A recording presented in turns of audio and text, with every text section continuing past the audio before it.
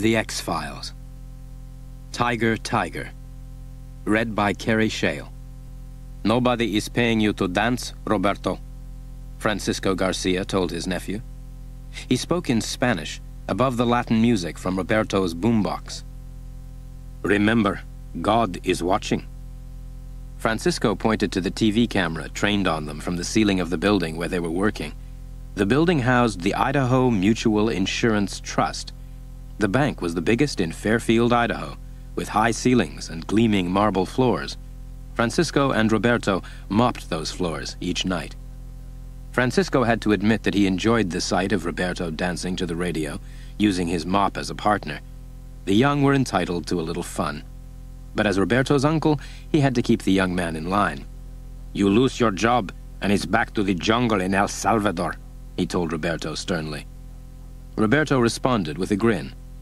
He did one more fast step, then he turned off the music and went back to work. Satisfied, Francisco attacked a nasty stain on the floor with his squeegee.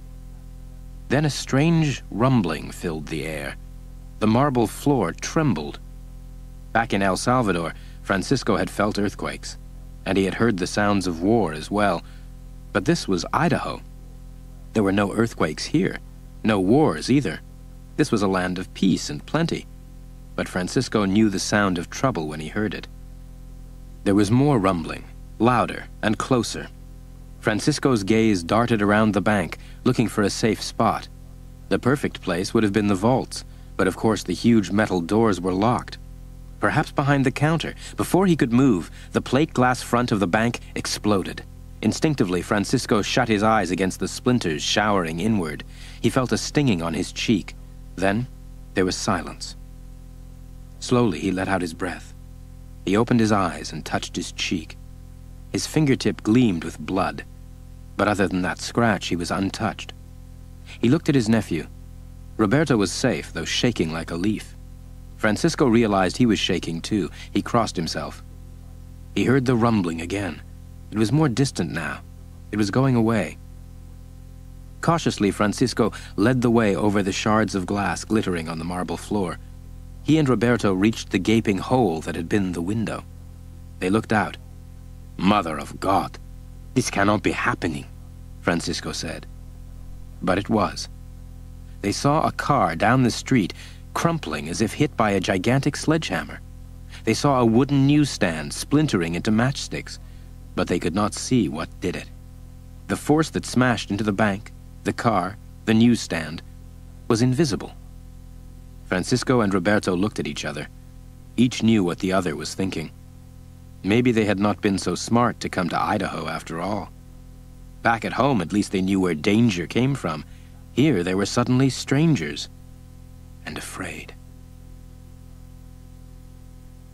Ray Hines was no stranger to Idaho. He had been born and raised there. He had helped build highways across the state's vast highland plains and through its rugged mountains. Tonight he was enjoying his job. The construction company was in a hurry to finish a new 4-lane highway to Fairfield. That meant overtime pay. Hines was taking a coffee break with his fellow workers when he heard the rumbling. He peered down the unfinished highway. "What the devil?" he said, his mouth drooping open. One lane of the road was lined with barricades to keep off traffic. The barricades were heavy wood, but now they were being flipped aside as if they were cardboard. One by one, they tumbled over. Something big and strong was coming down the pike. Hines would have said a twister, but he couldn't feel a breath of wind. He couldn't see a thing, either. Not even when it hit him and sent him flying through the air. Out of the corner of his eye, Hines saw his thermos in the air as well, spraying coffee. That was the last thing he saw. His body hit the last stretch of highway he had laid down, the last he would ever lay down. Ray Hines' coffee break was going to last forever. 30 miles down the highway, Wesley Brewer was enjoying the newly paved surface. If all roads were like this, driving his big tractor-trailer would be a cinch, especially when he didn't have a load. He could really let her go all out. As far as Brewer was concerned, it beat flying. It had been a long night's ride, though. Brewer yawned as he turned on his CB radio. "This is Wesley Brewer out on Route 7, he said. Looking like an 8 o'clock estimated arrival time on that cargo pickup. He rubbed sleep out of his eyes as he waited for an answer. Suddenly, his eyes bulged. Suddenly, sleep was 1,000,000 miles away. Dead ahead, only a few hundred feet away, was a sight Brewer had seen before only on a circus poster. A huge elephant. This elephant wasn't on a poster. It was charging up the highway straight at him. Brewer slammed on the brakes. He prayed they would hold. The tractor-trailer skidded, started to spin out of control, then came to a stop. The elephant stopped too. The huge machine and the huge animal faced each other, inches apart. Brewer looked into the elephant's glinting eyes. He saw the menacing points of its long ivory tusks. He watched its gray trunk slap against his windshield. Dimly, he heard a voice on his CB. "Give me that ETA again. Brewer. Brewer, you copy?" Brewer didn't think of answering. His hands were white-knuckled on the steering wheel. They relaxed when he saw the elephant turn. It lumbered away, tail swishing, toward the blazing rim of the rising sun. Then, as if hit by an electric prod, it broke into a run. Huge as it was, it moved startlingly fast. Brewer watched it disappear around a bend in the road. He waited for the pounding of his heart to slow. Then he said over his CB, "I know you're not gonna believe this, but..." The sun was clear of the horizon when the police caught up with the elephant. It was easy. There was no chase. A motorist had spotted it and reported it. It was still lying on the highway in the same spot when the 2 squad cars arrived, lights blinking, sirens wailing. Other cars were already there. Men, women, and children stared at the fallen beast. "Keep back," a cop told the crowd. "It's still alive and dangerous." The elephant was still alive. Barely. Its flanks heaved painfully. Its trunk slapped the road feebly. It strained to rise to its feet. Its effort seemed to exhaust it. It slumped back. It lay quivering a moment. Then it was still. "Mommy? Mommy? It gone to sleep?" a little boy asked. The mother bit her lip as the boy looked up at her. "Yes, dear, it's gone to sleep," she assured him. The little boy's sister was old enough to take a step closer to the fallen elephant. She was old enough to take a long look at it. She was old enough to burst into tears at what she saw. The media had fun with the story. A radio newsman joked, "This elephant had his trunk packed but nowhere to go." A TV anchor wisecracked, "Home, home on the range where the deer and the elephants play." A paper sold in supermarkets ran this headline, "Move over Dumbo. Real-life flying elephant makes a crash landing."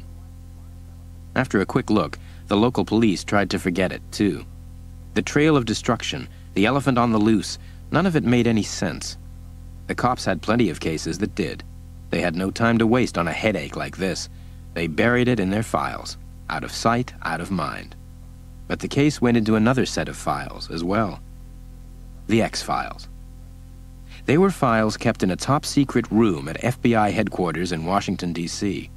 They held reports of strange cases received from all over the country, cases that no one could explain, cases that even the FBI would have been happy to forget, except for a couple of agents who would not let those cases rest. "When's the next flight to Idaho?" Fox Mulder asked Dana Scully. "There's a red-eye flight to Boise at 3 a.m., she told him. "We can rent a car there to drive to Fairfield." "Let's get packed then," he said. "I already am," Scully answered.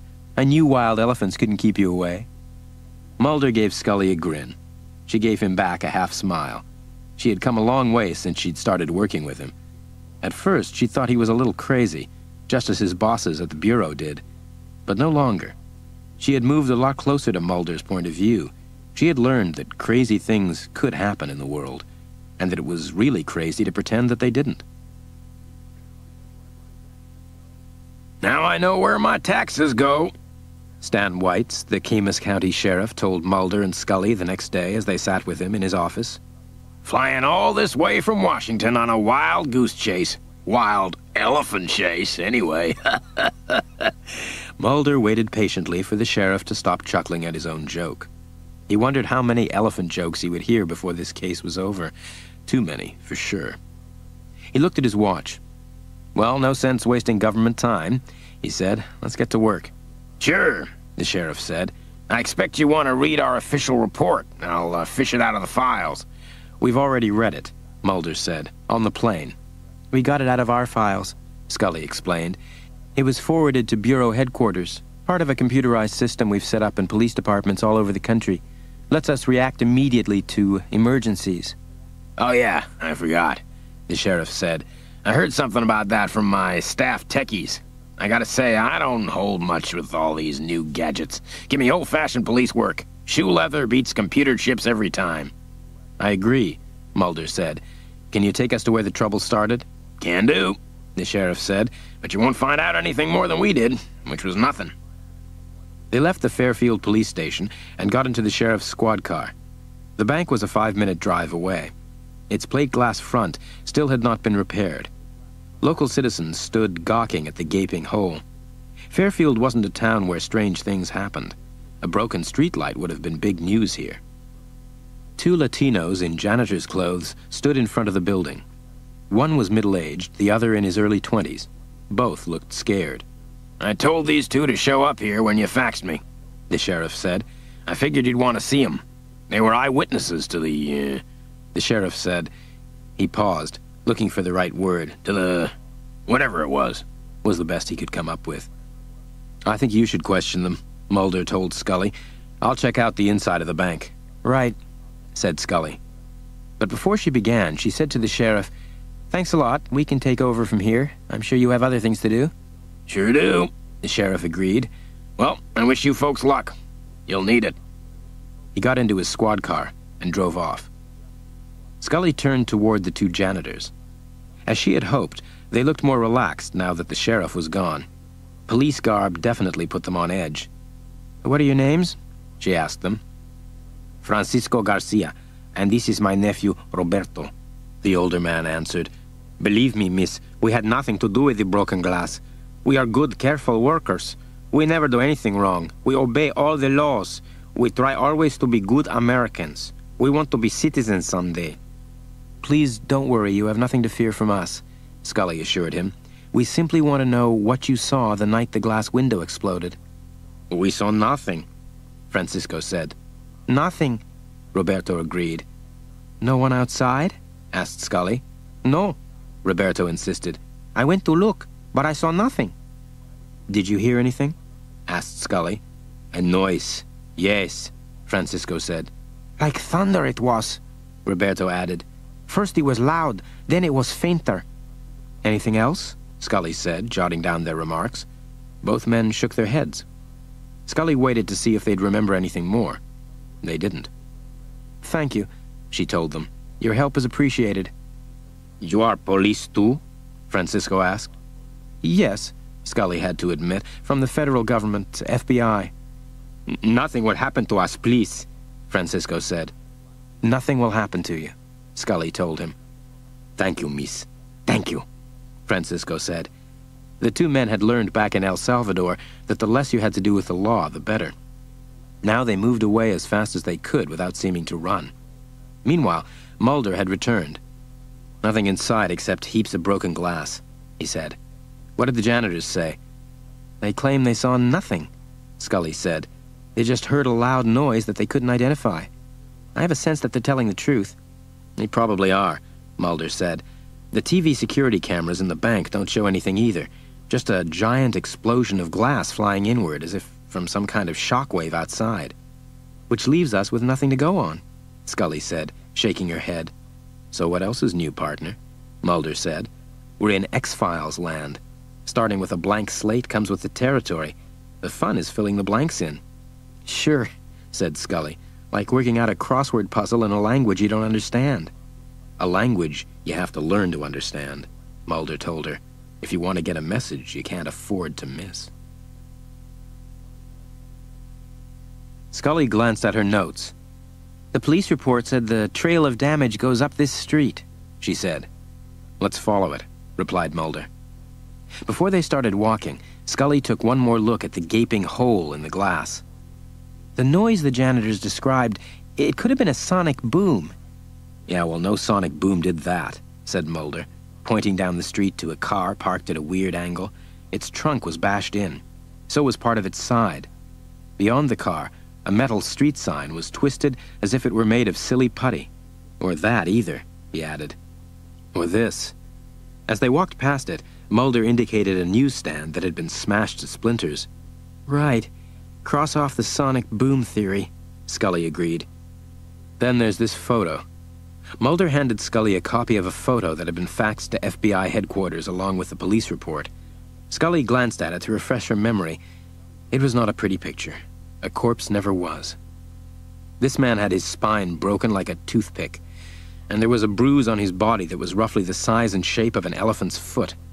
The other men working on the road said they felt the ground shake. Then they caught the faint whiff of an animal odor on the wind. I know what you're thinking, Mulder. That elephant they found dead did it all. She shook her head. I don't buy it. It defies logic. Someone would have seen it.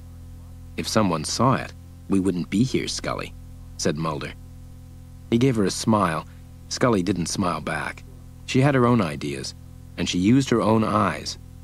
She moved to check out the bashed car again, the twisted street sign, the totaled newsstand.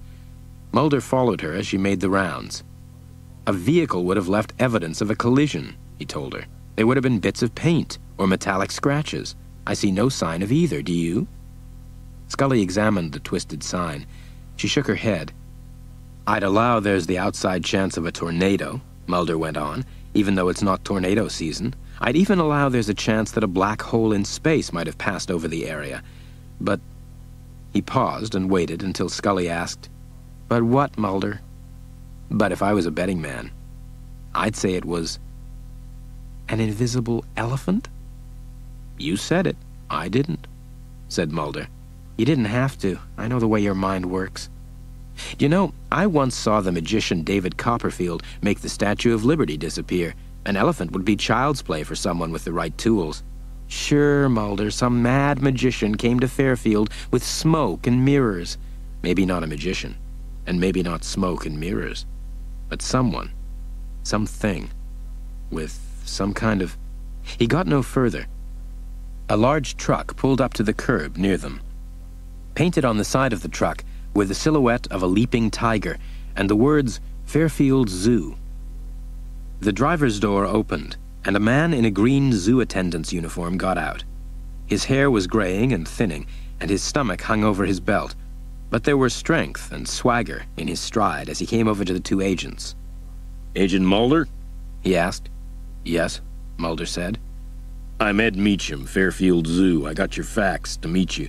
I checked with the sheriff, and he told me you'd be here. Sorry if I'm a little late, but we had some trouble transporting Ganesha's body this morning. This is Agent Scully, Mulder said. Meacham nodded, as if he was noticing her for the first time. Funny how some people simply couldn't see a woman as an FBI agent, Mulder thought. Even one as sharp-looking as Scully. They had to keep being told. Aye, Meacham said, and started to turn back to Mulder. Before he could, Scully asked, Has it been determined what he died of? She, Meacham told Scully brusquely. Ganesha was a 12-year-old Indian female. Far as I can see, she ran herself into the ground, died of total exhaustion. How did she escape? Scully asked. Meacham wrinkled his brows. Well, I gotta say it's a mystery. When I got the call that she was on the highway, I thought I'd find her cage open or something, but it was locked tight, just like I left it the day before at closing time. Any idea how an elephant could have escaped a locked zoo cage? Mulder asked. No, sir, Meacham said. No sign of tampering either. Mulder and Scully traded looks. Meanwhile, Meacham scratched his head at the damage in the street. What a mess. You'd think they'd clean it up. We asked the police to let us see it before any cleanup, Mulder explained. Well, I guess you know your job. Me? Animals are mine. Been at the zoo for 30 years. You know elephants, then, said Mulder. I know all the critters in the zoo. Like I said, that's my job. Then maybe you can give me some information, said Mulder. If it has to do with the zoo.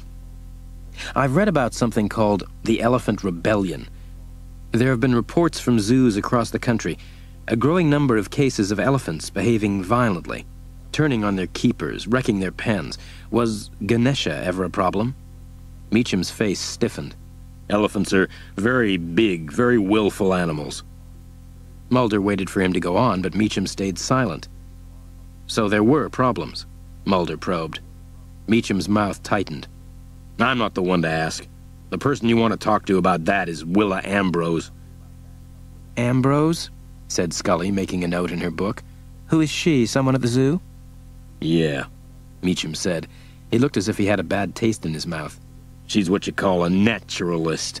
The zoo board of supervisors hired her last year. And her job?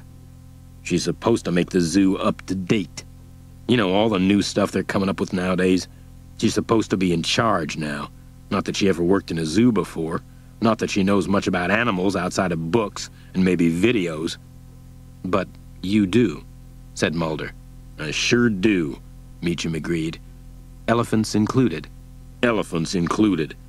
Then let me ask you this, Mulder said. The damage here on the street, is it something you think could have been done by an escaped elephant? My honest opinion, yes. You're sure of that? Yes. Thank you, Mulder said, giving Scully a triumphant glance. Meacham looked at his watch. If you don't want me for anything else, I gotta be heading back to the job. Feeding time. Well, thanks for your cooperation, Mulder said. We may have more questions later. You know, questions that Ms. Ambrose may not be able to help us with. Feel free, Meacham said. Anytime. Mulder waited until Meacham had gotten into his truck and driven off. Then he got down on his hands and knees and started rummaging through the papers littering the ground near the shattered newsstand. "What are you looking for, Mulder?" asked Scully, bracing herself for the answer. "A local paper," said Mulder, not looking up. "I want to see if David Copperfield's appearing in town." "Not much of a crowd here today," Scully remarked, looking around her. She and Mulder had decided it was time to pay the zoo a visit. "It's a weekday," Mulder said. "There's probably a better turnout on weekends." "There should be. It looks like a nice place. Better than a lot of zoos I've seen. Some of them, yeah, you really feel sorry for the animals."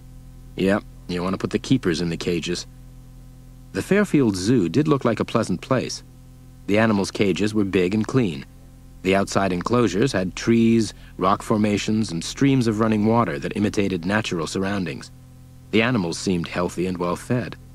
As Mulder and Scully went along winding pathways and in and out of buildings, hunting an attendant, they saw lions and panthers, pythons and jackals, rhino and llamas, flamingos and seals. Scully paused by an outdoor enclosure. She looked through the bars at a huge Bengal tiger. It was pacing back and forth, its muscles rippling. When it saw Scully, it opened its jaws and roared. Then, growling, it resumed its pacing. "It's beautiful," Scully said. "It reminds me of that poem by William Blake. Tiger, tiger, burning bright in the forests of the night." "It is beautiful," agreed Mulder. He looked at the tiger's cage, and a little sad. "Maybe that's why I always feel funny at a zoo. Like something's wrong. The balance seems off. Take the way that tiger moves, back and forth, and the way it seems to be looking off into the distance when it stops.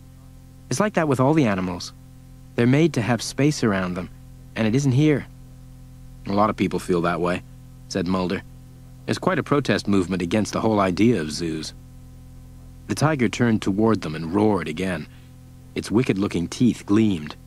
"Still, there's something to be said for iron bars," said Scully, stepping back from the fence. At that moment, Mulder spotted an attendant, an elderly man in a green uniform. "Hi," said Mulder. "We've been looking for someone to tell us where to find Willa Ambrose. Not too many attendants working today." The man shook his head. "Not many working any day. Been a lot of cutbacks here. Money troubles. Don't know how long my job is safe, and I've been here 30 years. Then he remembered what the visitors wanted to know.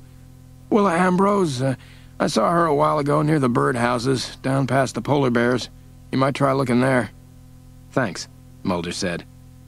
"Seems the human animals here have their own troubles," he remarked, as he and Scully headed off. "Right. They're feeling squeezed, too." They passed an enclosure where polar bears splashed in a shallow pool to escape the heat of the sun and came to a building marked Aviary.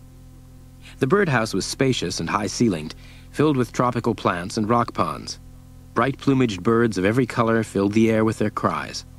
There was only one person inside, a woman in her 30s, tall and slender, dressed in a crisp white shirt and faded jeans. She carried an armload of books and notebooks. But they seemed forgotten as she stood gazing fondly at the feathered creatures. "Miss Ambrose?" Scully asked. "Yes, I'm Willa Ambrose," she answered, smiling politely. "I'm Agent Dana Scully. This is Agent Mulder. We're with the FBI." Willa's smile vanished. So did the warmth in her voice. "Yes," she said. "May we ask you a few questions?" Scully said. "Is this about Ganesha?" Willa wanted to know. "Yes, we spoke to a Mr. Meacham. He works here, I believe." "My chief of operations," Willa said. "In any case, he seemed reluctant to answer some of our questions. He told us to see you." "He did?" Willa raised her eyebrows slightly, but she seemed pleased by the news. Her face and her voice thawed. "I'm sorry if I was abrupt. You took me by surprise. How can I be of help?" "An employee of the Federal Highway Department was fatally injured recently," Scully said. "It seems possible that an escaped elephant from your zoo was involved in his death." Willa's smile vanished again. "It was my understanding that eyewitnesses could not say how the man was killed," she said coldly. Scully glanced at Mulder. Her look told him that he could carry the ball from here on in. The killer elephant idea was his idea, not hers. She couldn't blame Willa Ambrose for rejecting a notion that seemed not only off the track, but off the wall. Mulder picked up the questioning without missing a beat. "Actually, what we're trying to find out is how Ganesha escaped." "What did Ed Meacham say?" Willa asked. "He said the cage was locked, the same way he left it." Willa shrugged. "What more can I tell you?" "A man was trampled to death by a very large animal. An elephant from your zoo was found 43 miles from here. Now, no one's blaming anybody. We're just trying to find out the facts leading up to the incident." "Okay, I guess you guys are just doing your job. Why don't I show you Ganesha's pen? It'll tell you more than anything I can say." The elephant pen was a short walk away. It was surrounded by a high fence of iron bars on 3 sides, and at the rear by a concrete wall. The gate in the fence was secured by a heavy lock. "This is where Ganesha stayed when she wasn't in her habitat," Willa said. "And where is her habitat?" asked Mulder. "Through those big steel doors in the back of the pen. She'd be there during the day for the public to see, and then at night she'd be taken back to this side. The habitat is quite nice, actually. Care to take a look at it?" "No, thanks. The holding pen is what interests me at the moment. This is where she escaped from, right?" "Seems so." "Who has the key to the lock?" "Only me and Ed Meacham." Then she noticed that Scully was looking up at the high iron fence. "Elephants aren't very good jumpers, if that's what you're thinking." "Actually, I was wondering why you had such a small pen for such a large animal," Scully said. Willa did not look happy as she answered the question. "This zoo was built in the 1940s. Many pens and habitats are much too confining. I was hired to help redesign the facility. I plan to expand the animals' living spaces, make them more humane, but these things take time." Mulder pointed to 2 heavy chains coming out of the ground. "What are they for?" Willa looked even more uncomfortable. "Those are tie-downs. They're used to restrict an animal's movements." "They were used on Ganesha?" asked Scully. "No. I stopped their use when I came to work here." "Stopped their use by whom?" asked Mulder. Willa's face hardened. "By Ed Meacham. He belongs to a different generation of zookeepers. Many of his practices are not enlightened." "How is your relationship with Mr. Meacham?" asked Mulder. Willa gave a tight smile. "I'm his boss, and I'm a woman. Ed doesn't like that combination much. He also doesn't like the way I run the zoo, but that's his problem." "Would he be angry enough to commit an act of sabotage?" asked Scully. "Would he be angry enough to let an elephant out of its cage?" There was a silence as Willa pondered the question. From a distance came the sound of the tiger roaring again. End of Side 1.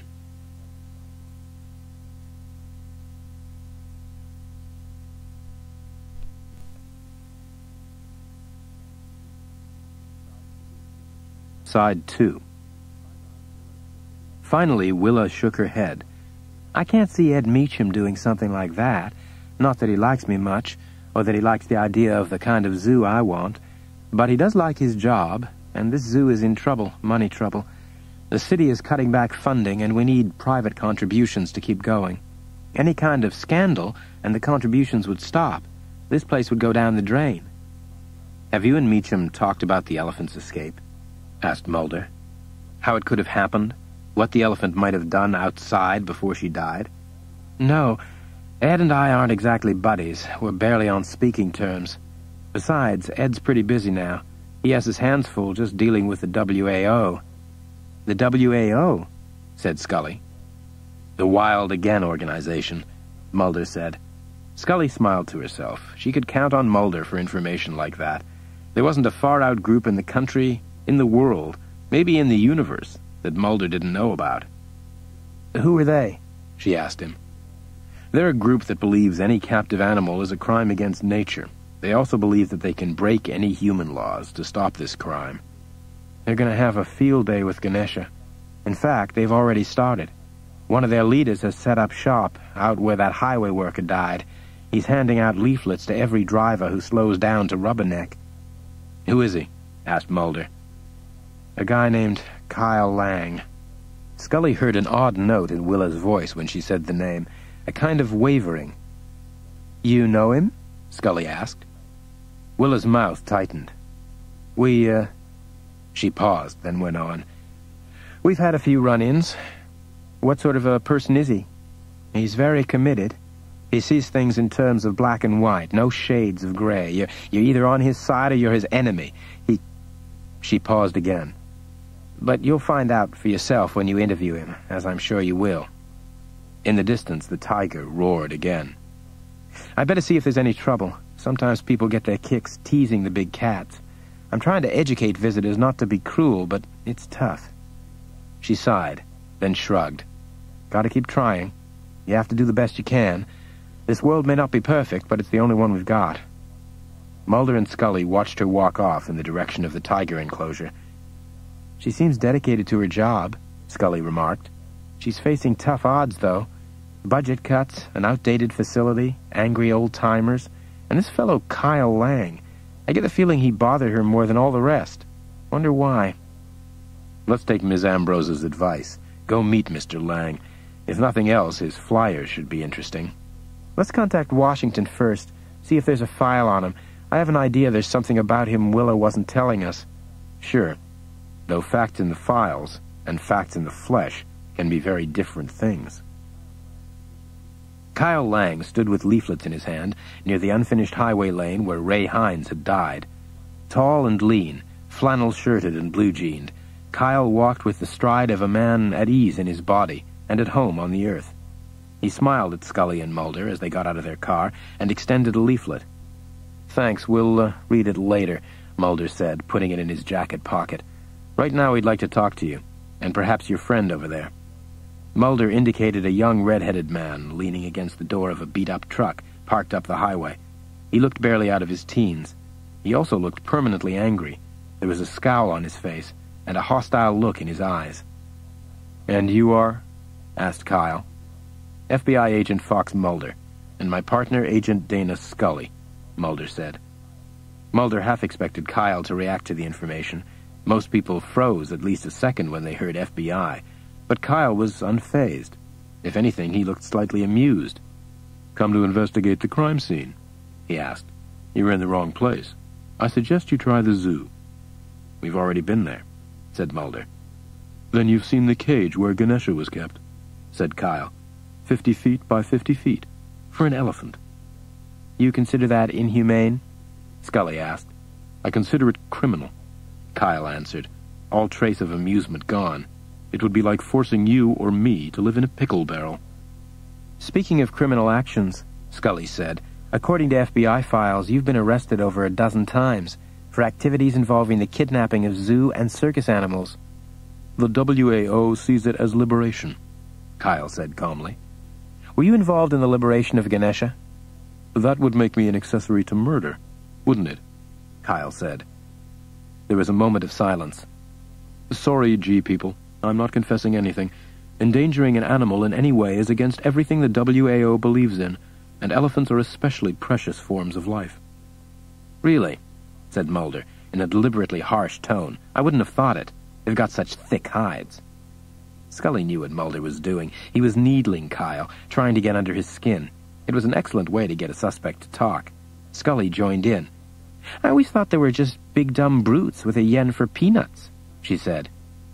But Kyle didn't seem to get angry. He seemed interested only in setting them straight. "You couldn't be more wrong. Elephants are incredibly gentle, spiritual, intelligent creatures. Their behavior and their rituals are a link to a past that no humans have ever witnessed. Do you know that they actually bury their dead? That they have graveyards hundreds and hundreds of years old?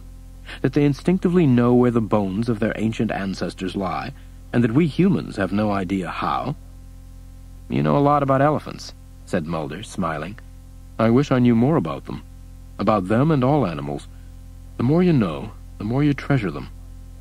"But you must have some idea of the facts about Ganesha's escape. Where was she going? What was she running from?" "You really want to know?" said Kyle. "That's what we've come all this way for." "Then come along with me. I'll do better than tell you. I'll show you." "Follow our truck. It's a half-hour's drive."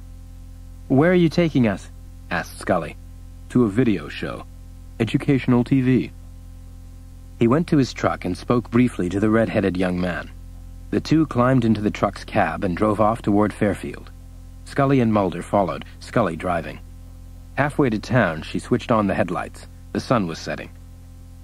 It was dark when they reached town and the run-down neighborhood where the truck parked. Scully parked behind it, and she and Mulder got out. Kyle and his friend were waiting for them in front of a ramshackle two-story building. On the front of the building hung a WAO shingle. Kyle unlocked the front door, and they all went inside. "Welcome to our office. As you can see, our organization isn't exactly well-funded." The second-floor office was filled with beat-up furniture, several aging computers, an old printer, a very old copying machine, and stacks of books, papers, posters, and leaflets. In the corner was a battered TV, topped with an equally battered VCR. "Sit down and enjoy the show," Kyle said, pushing a video into the VCR. "I'll supply the commentary. Maybe Red here will add a few remarks. Probably not, though. Red believes in action, not words." As Mulder and Scully sat down, Kyle started the video. An elephant appeared on the screen. One of its tusks was chained close to the ground, forcing it to its knees. Its great head and trunk lay twisted sideways against the ground. Two trainers were prodding it from behind with long poles. "The tie-down chain is called a martingale. It's one of Ed Meacham's favorite devices. This is how he treats these majestic animals. Some animal lover. All he loves is his power over them." Kyle froze the frame. Then he said, "You wanted to know what Ganesha was running from? Take a good long look. You wanted to know what she was looking for? Look in the dictionary. The word you want is freedom." "This treatment is still going on?" Mulder asked. "Meacham is a barbarian. He's been torturing animals at the Fairfield Zoo for years. We're sure he's still at it." "So you have proof?"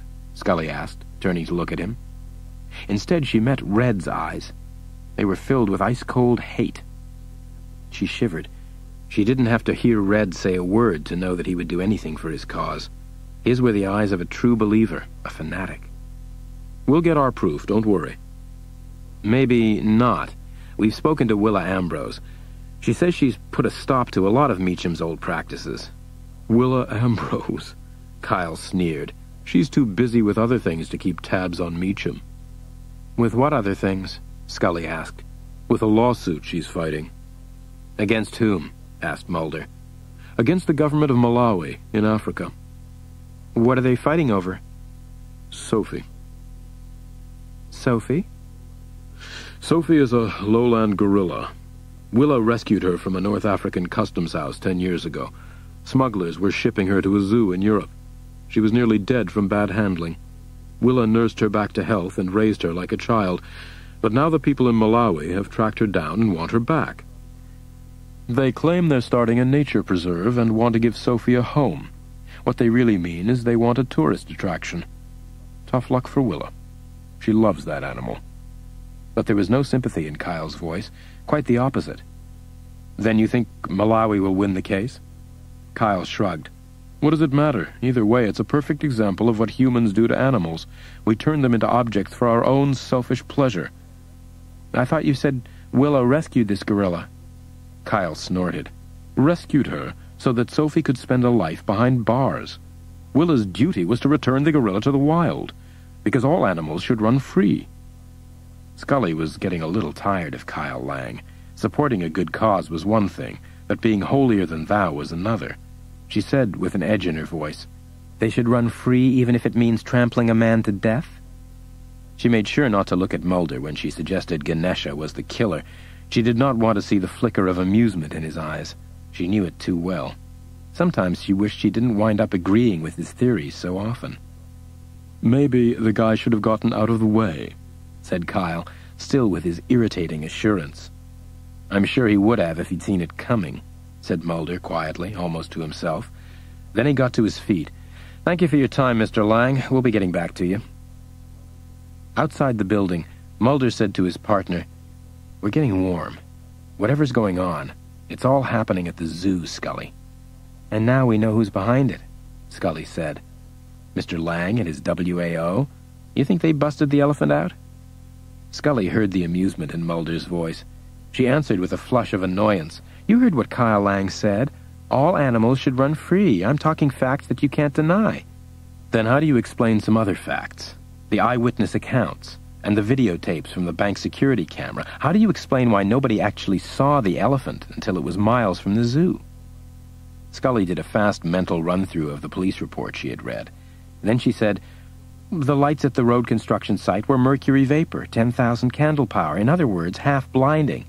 Certainly strong enough to limit a man's ability to adjust his vision to the dark. And the bank security cameras were poor quality.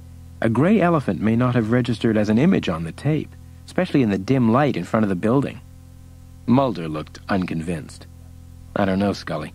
Those guys may talk a good game, but that's what I think their game is. A lot of talk.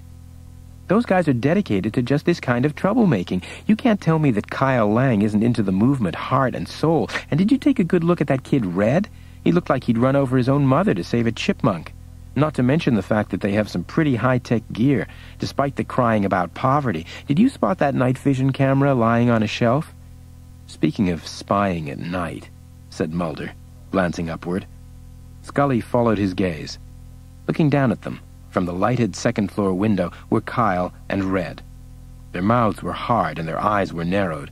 Their belief in gentleness and kindness clearly did not extend to the FBI. Scully and Mulder walked down the street and around a corner.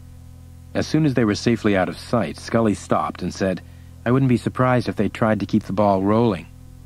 By doing what? Liberating another animal. Willa Ambrose said the zoo was having money troubles.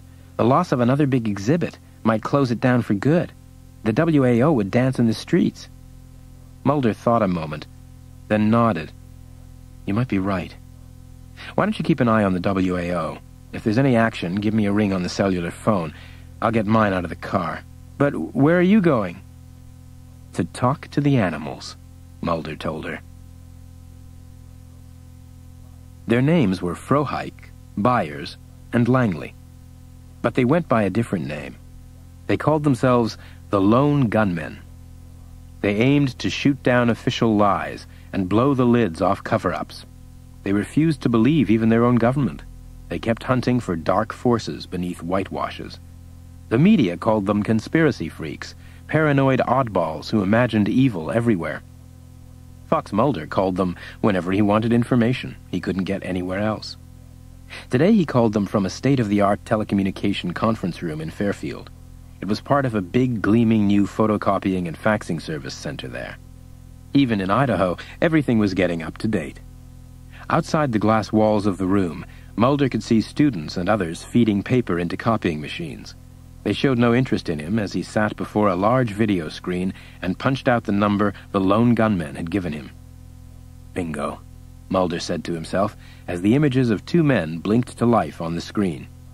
There was Frohike, with his buzz-cut hair, his surplus olive-drab fatigues, and his Marine Corps issue watch.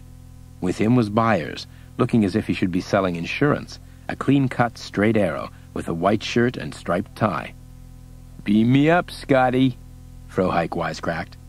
It was a typical beginning of a typical conversation with the gunman. Weird, wired, and off the wall. Mulder got into it without missing a beat. Did anyone ever tell you the camera loves you, Frohike? Yeah, Frohike said. The arresting officers at the last protest rally I was at. So, what's this costing the taxpayers, Mulder? Byers cut in. $150 an hour, Mulder told him. Ouch, said Frohike. Almost as much as one of the president's haircuts. Not nearly as much as a NASA toilet seat, though. Still, I'll remember next time I do my tax return. And when was the last time? Mulder couldn't resist asking. Sorry, classified information. Working for the feds, I'm sure you know the term. By the way, where's Langley? Mulder asked. Langley was the third gunman. Sitting here, off camera, Byers said. Seems he has an objection to having his image bounced off a satellite. Who knows who might be watching? Nothing personal, you understand.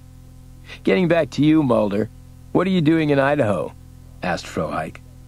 I'm on the job. What do you guys know about the town of Fairfield? Fairfield, mused Byers. Let's see. No nerve gas plants, no missile silos, no underground nuclear waste dumps. But they do have a nice little zoo there. Lots of strange stuff going down. Animals escaping, disappearing without a trace. Any idea how or why? Mulder asked. You're not far from the Mountain Home Air Base, Frohike suggested, his eyes lighting up. Which means, said Mulder, it's a major UFO hotspot. Here's a weird fact, Mulder. No animal at Fairfield Zoo has ever had any offspring. Not a cub or a chick. A real mystery. I know of someone who might give you answers. Who? Asked Mulder. The woman who runs the zoo has a gorilla named Sophie, said Byers. Sophie knows sign language. She has a vocabulary of over 1,000 words. One thing about gorillas, unlike humans, they always tell the truth. At that moment, Mulder's cellular phone rang. Oh, wait a sec, guys, got a call, he said to the two on the screen. If that's the lovely Agent Scully, Frohike said, tell her I've been working out. I'm buff. Right, I'm sure she'll be happy to hear it. Now, if you can just convince her you're not crazy. That's your job, Mulder, Frohike said. Yeah, I'll put it on my list of things to do, but right now, duty calls, said Mulder. You'll excuse me? And he picked up the phone. Mulder, it's me, Scully whispered into the phone. She was standing in the shadows on the street next to the zoo. What's up? Mulder asked. I was right. I followed the kid from the WAO to the zoo. Red? Said Mulder. Nobody else but. He's going over the fence right now. I'm on my way, Scully, Mulder said. Don't move. No way. I'm going after him. I want to find out what he's doing. But, Mulder began. Then he realized it was useless to argue with Scully when it came to her doing her job. Be careful, was all he could say. See you, said Scully, and hung up. Moving fast, she headed for the fence that Red had gone over. Swiftly, she scaled it. Working out in a gym might be a pain, but it paid off at times like this. Inside the zoo grounds, she caught sight of the kid again. Wearing a backpack, he was going up the rock wall of an animal enclosure. Scully had to give him credit. He knew how to rock climb. So did she. She let him get over, then went to the base of the rock wall. She tensed her muscles for the climb. Then she froze as a hand brutally grabbed her shoulder from behind. It swung her around. What the devil do you think you're doing? Ed Meacham demanded. He kept hold of her with one hand. In his other hand was a wicked-looking cattle prod. From the angry flush on his beefy face, she knew he'd be happy to use it on her. You've got a member of the WAO on the premises, she told him. Meacham's eyes narrowed. He tightened his grip on the cattle prod. He looked like a beast of prey, scenting a kill. Come on, he said to Scully. Let's get Willa Ambrose. I want her to see me nab this guy. Maybe then she'll learn that they haven't repealed the law of the jungle yet. Sometimes you have to play rough. Is she near here? Just a few steps away. She's in her playhouse with her best friend, as usual. Meacham led Scully down a path to a windowless concrete building. On the door, a large sign said in big letters, Sick Animal. Authorized personnel only. Sick animal. The only thing that's sick is her. He opened the door without knocking, and they went in. The room inside was dimly lit by a single bulb. At one end was a large, barred cage with its door open. Near the cage was a camp bed. Willa Ambrose was sitting on the bed. Beside her was a large gorilla. Ambrose was exchanging gestures in sign language with the animal. Both of them stopped when they saw Meacham and Scully. "It's okay, Sophie," Willa said soothingly to the animal. She turned to the intruders. "Meacham, I've told you never to come in here unless there's an emergency." "Yeah," Meacham said with a note of triumph. "Well, there is an—" That was as far as he got. A tiger's roar filled the night, and as Sophie leaped off the bed and ran for her cage, the whole zoo woke up. Panthers and lions joined the roaring. Birds squawked and screeched. Monkeys chattered. Wolves howled, and hyenas cackled hideously. The zoo sounded like an animal madhouse. "We have to find out what's happening," Willa said. Swiftly she went out the door. Scully had to hand it to her. Willa did not show a trace of fear. Holding his cattle prod ready, Meacham followed. Scully was at his heels. She didn't know what they would run into, but she was sure of two things. It had something to do with Red, and it wouldn't be good. Red had loved animals as long as he could remember. As a child, he had taken in stray cats and dogs and had fought with his mom to keep them. He had nursed injured birds back to health and joyfully watched them fly away. And he had been sick to his stomach when his dad had taken him on a deer hunt for the first and last time. Anyone who hurt an animal filled him with rage.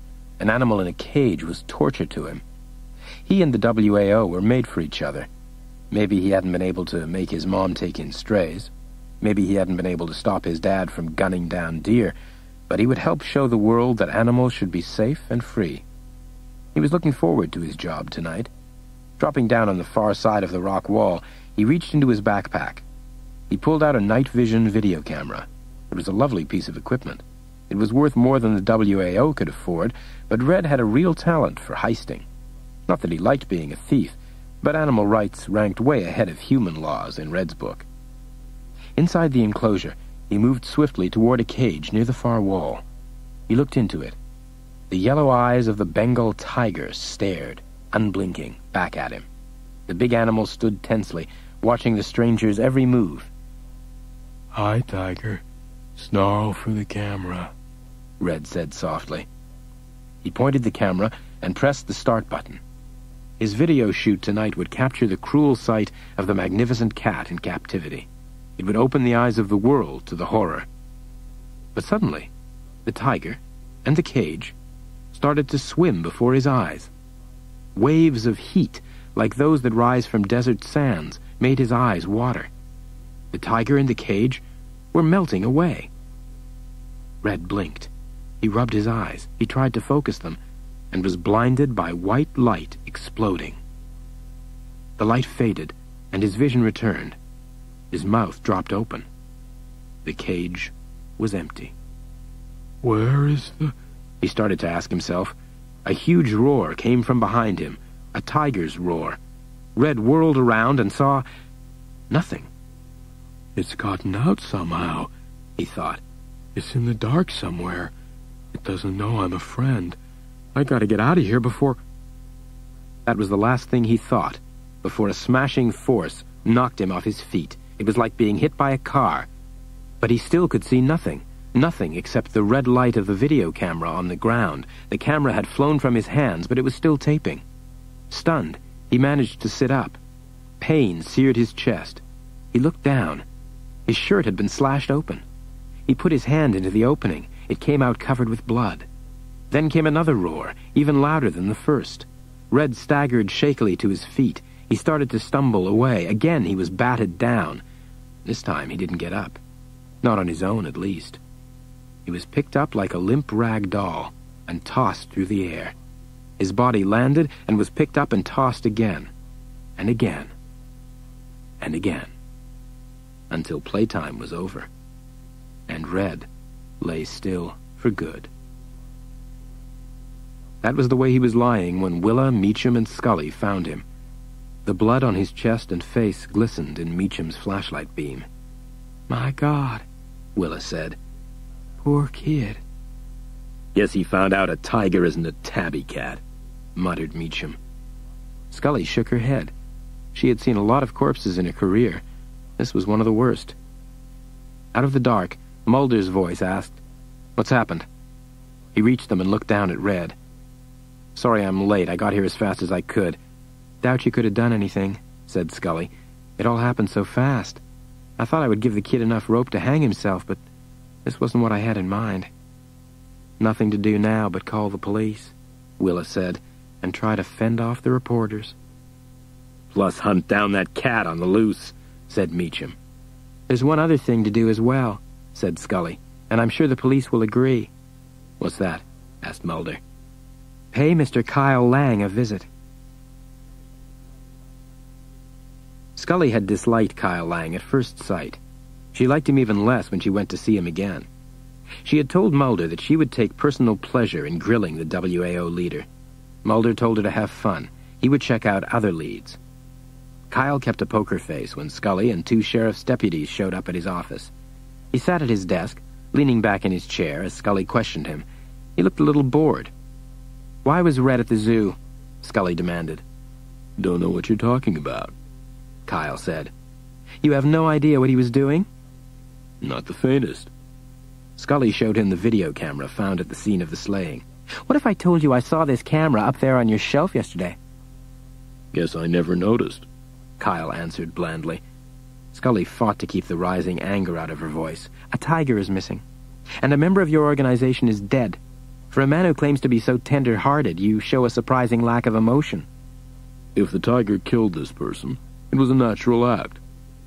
"If I find evidence that Red was releasing animals under your orders, I'll make sure you go to prison and spend your life in a cage." Kyle met her gaze without flinching. Scully had seen cool customers before, but this guy was an iceberg. She was trying to think of some way to melt his icy resistance when Mulder came into the office. He was holding an evidence bag. He tapped it and motioned for Scully to follow him. "Okay, guys, it's your turn," she said to the deputies. "See if you can make him squirm." She left the room with Mulder as one of the deputies took her place. "That guy really gets my goat," she told Mulder, her hands clenched into fists. Mulder glanced at her fists. "Are you okay, Scully?" Scully took a deep breath and exhaled slowly. She let her hands go limp. "Yeah." "All calmed down?" Mulder asked. Yeah, I get your message. I'll be a good level-headed agent. Now fill me in. They find the tiger?" "No. But I viewed the cassette from Red's camera. It was going when he was killed. And it shows he wasn't killed by a tiger." "What?" Scully exclaimed. "Unless it's trick photography, the kid was killed by some kind of invisible phantom," Mulder said calmly. "But you saw the body, Mulder. That kid was mauled to death. He had deep claw marks on his chest and back. It had to be the tiger." "I can't explain it, Scully. But I think I know someone who can." "Who?" "Can't you guess?" "No, tell me." Mulder smiled. "I don't want to spoil the surprise." "I think we'll find her here," Mulder said. He and Scully stood before the zoo door marked Sick Animal, authorized personnel only. "So you figure Willa Ambrose has been keeping stuff to herself," said Scully. Mulder's only answer was a smile. He raised his hand to knock on the door. Before he could knock, Scully said, "Mind giving me your reasons, Mulder? Call me insecure, but when I go to see a suspect, I like to know why." "You'll find out soon enough," Mulder assured her. Again, he raised his hand to knock. Before he could knock, the door swung open. Willa Ambrose faced them. She was just going out. When she saw them, her mouth tightened and her body stiffened. "Miss Ambrose, may we have a word with you?" "I don't know anything more than I've already told the police. I have nothing else to say." "I understand this is where you keep Sophie, your gorilla." "Sophie is ill." Willa clearly wanted to cut the conversation short. "Can we meet her?" Mulder asked. Willa said nothing, but her hostile stare said a lot. "We're not here to take her away from you." Willa looked hard at Mulder. She bit her lip, hesitating. "All right.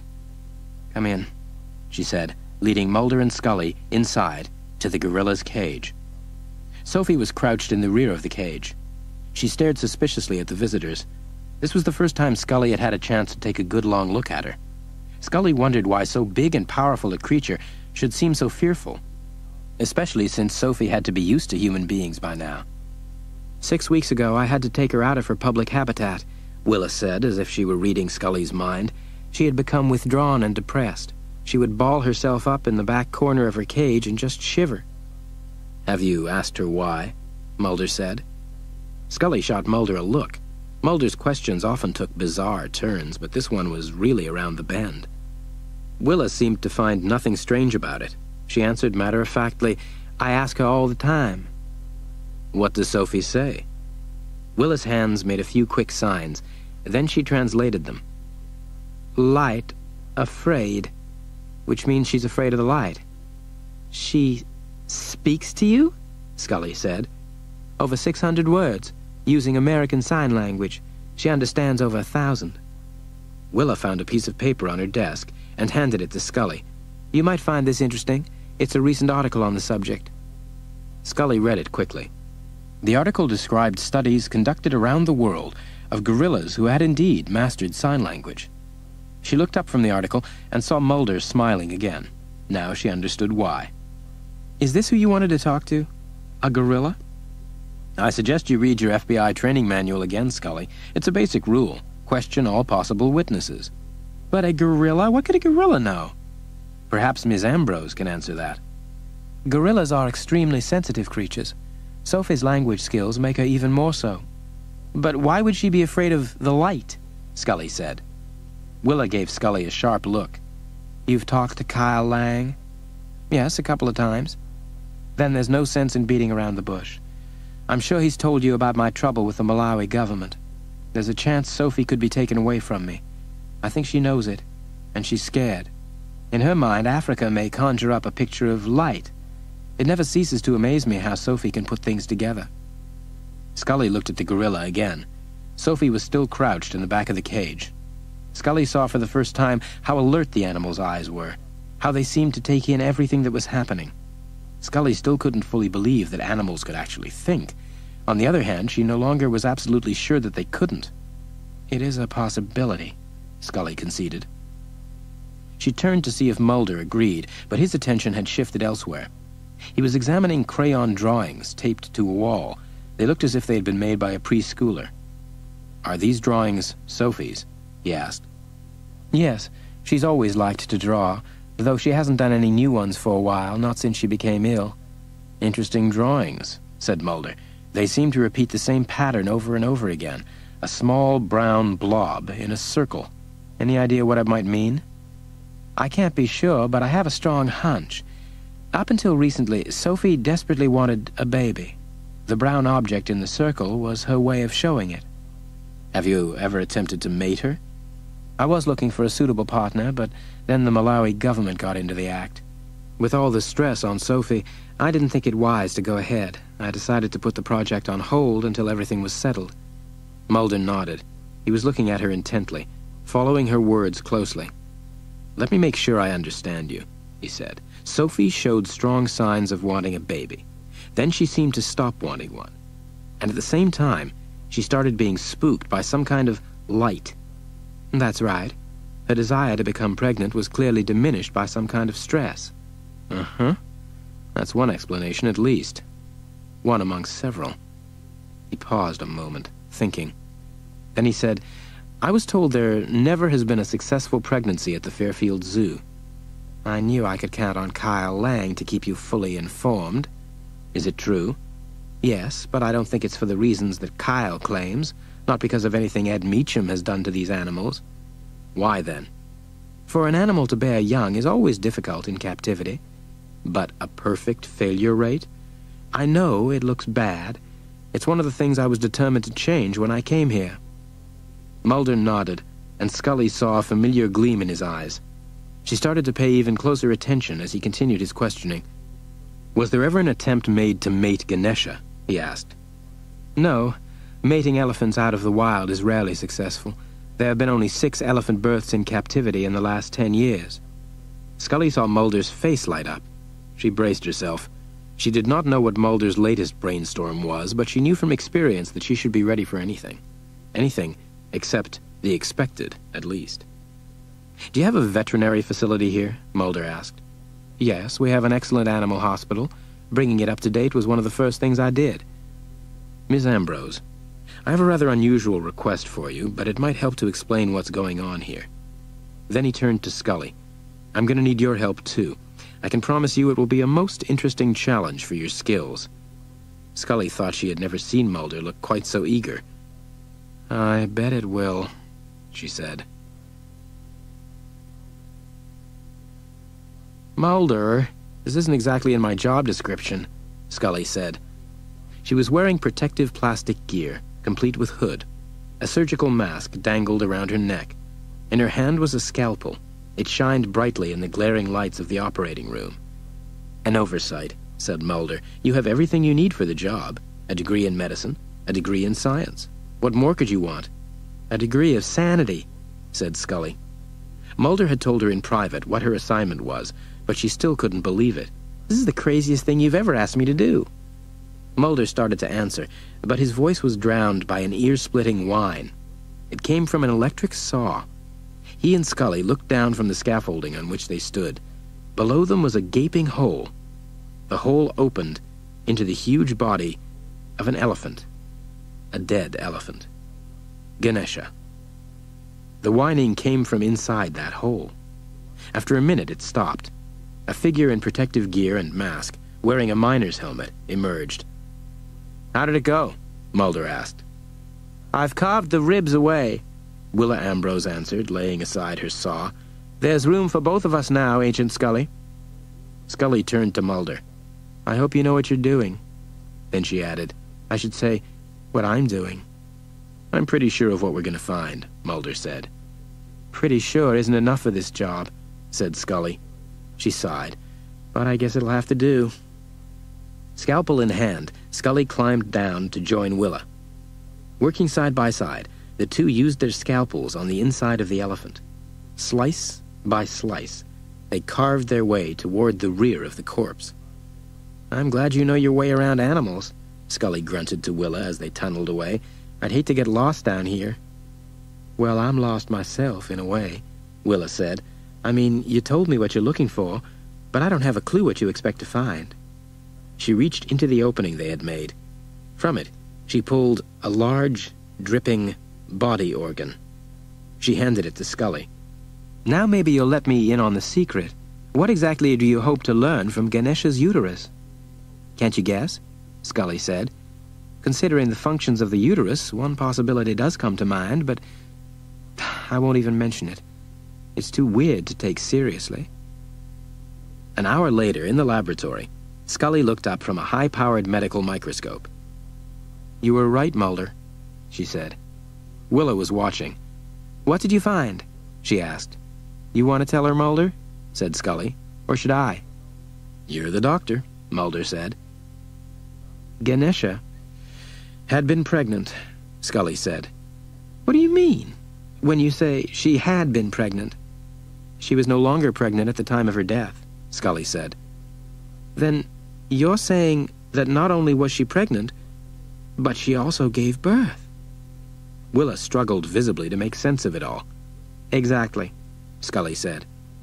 I don't believe you, Willa declared. Well, see for yourself, Scully said, making room for her at the microscope.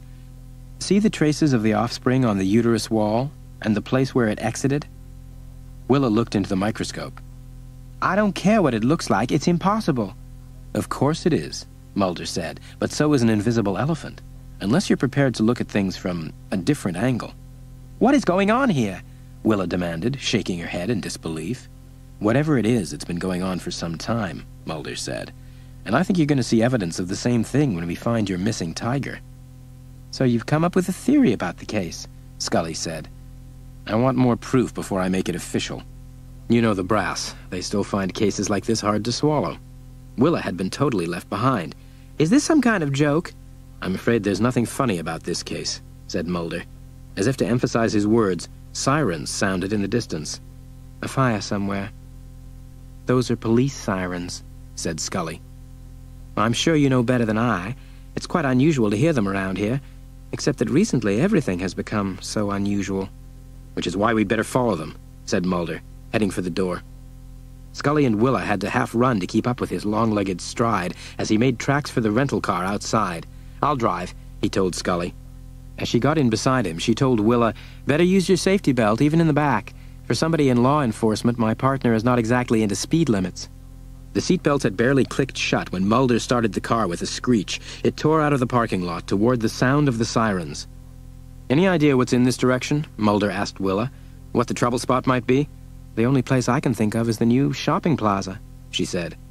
The wailing sirens were closer now, much closer. They turned a corner. "Watch out!" Scully warned Mulder. Mulder was already stopping the car. A crowd of people ran down the street toward them, men, women, and children, with terror on their faces. "Let's see what's up," said Mulder. He was out of the car fast, with Scully and Willa close behind. By this time, most of the crowd had passed. A woman carrying a small child in her arms paused to warn them, "Not in that direction! The other way, fast!" Before they could ask any questions, she was running again. At the far end of the street, where she'd come from, were 2 squad cars, sirens blaring, red lights flashing. "It's the shopping plaza," Willa said, "just beyond the squad cars."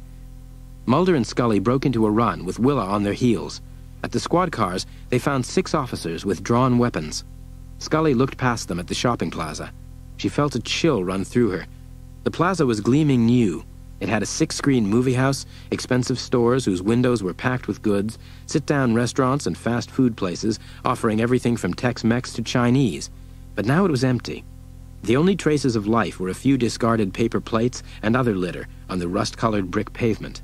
The only movement came from the bright dancing images on a row of TV sets playing in a store window. The scene was spooky, silent as a graveyard.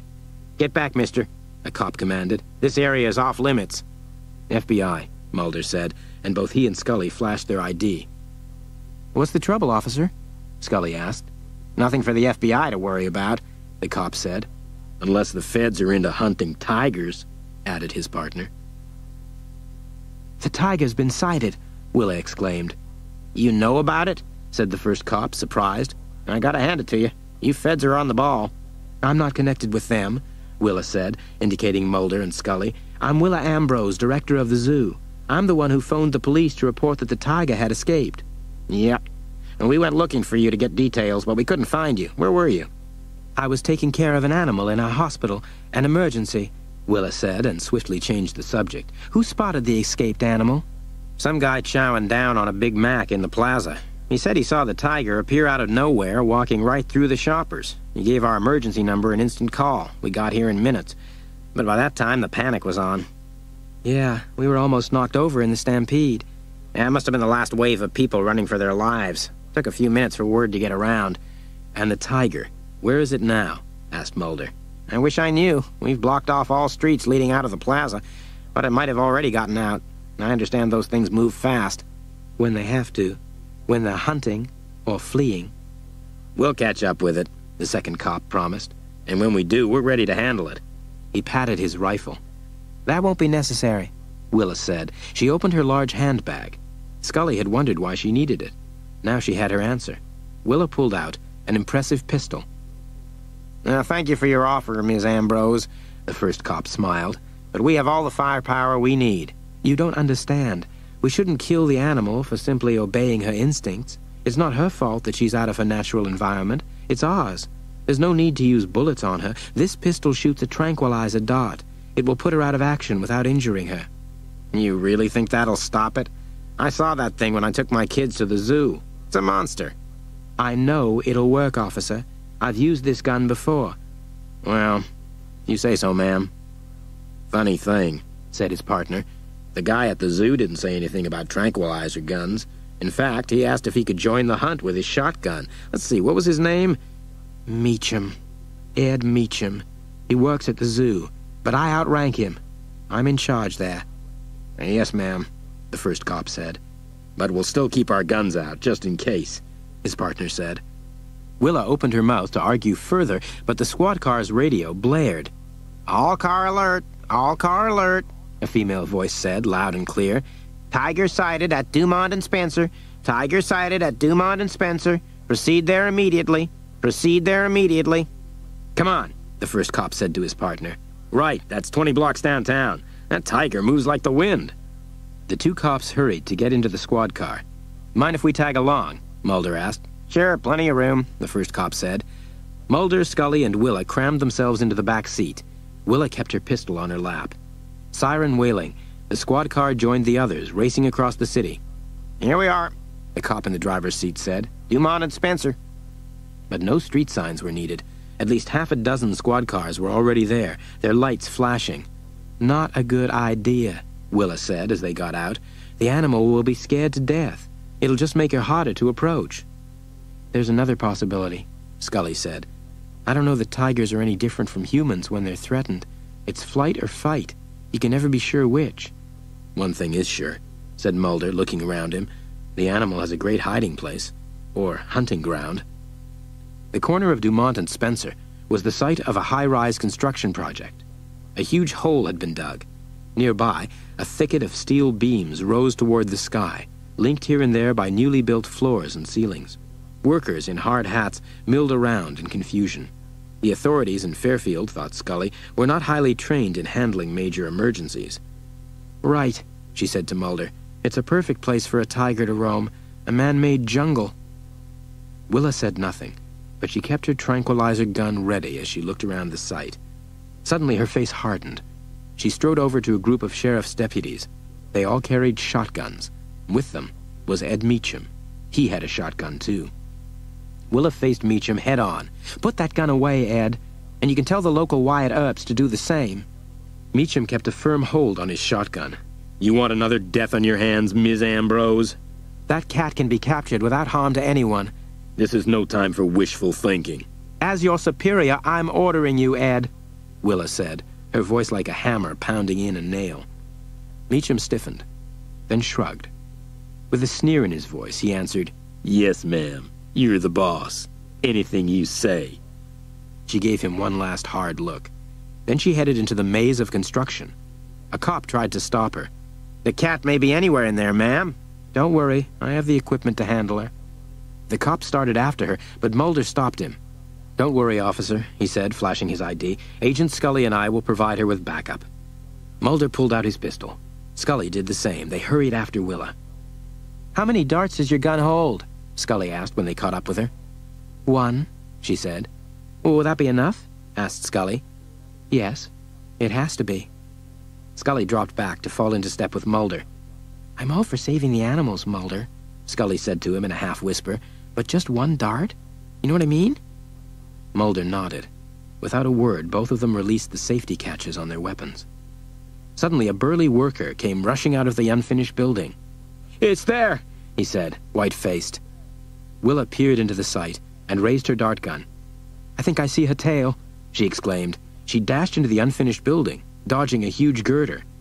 Her sudden movement caught Mulder and Scully by surprise. By the time they moved to follow her, she was out of sight. Then they heard her voice. "Over here!" They walked through a forest of girders in the direction of her voice, but they still couldn't see her. Then they heard her again, much closer. This time, the sound of her voice was a scream. They raced toward it. Then they heard another sound, a shattering shotgun blast. They ran around a girder and finally saw Willa. She stood white-faced and trembling, her gun at her side. Beside her stood Ed Meacham, his shotgun smoking. Less than 5 feet away lay the tiger. Blood streamed from a bullet hole between its eyes.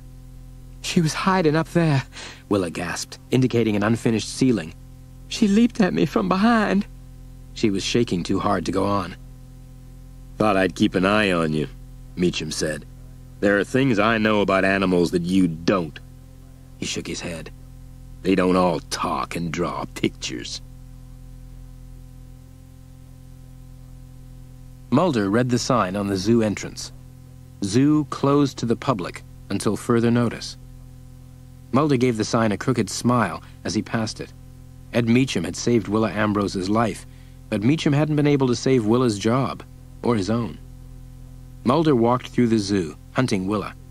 He wanted to tell her what Scully had found when she cut open the dead tiger. Scully had asked Mulder to give Willa the news by himself.